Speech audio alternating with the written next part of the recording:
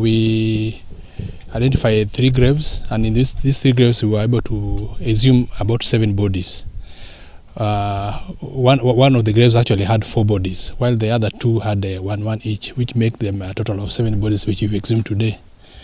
Is an exercise which will go on, and as per what I know, we have about 50 graves which were identified, which we are going to work on until we finish up.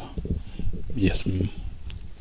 The soil is loose, so it helps us very well much to identify the graves. And as you've been here today with us, you've noticed that any place where we suspect, by using those criteria, we've been actually finding bodies inside.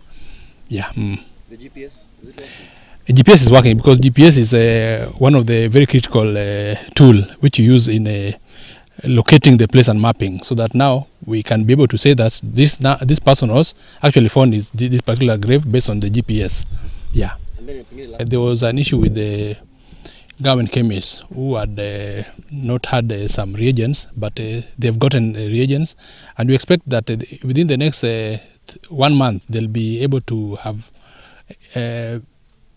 analyze the bodies which are there with them, so that as we exhume, we'll be also able to release the bodies which are there, so that now we can create also space.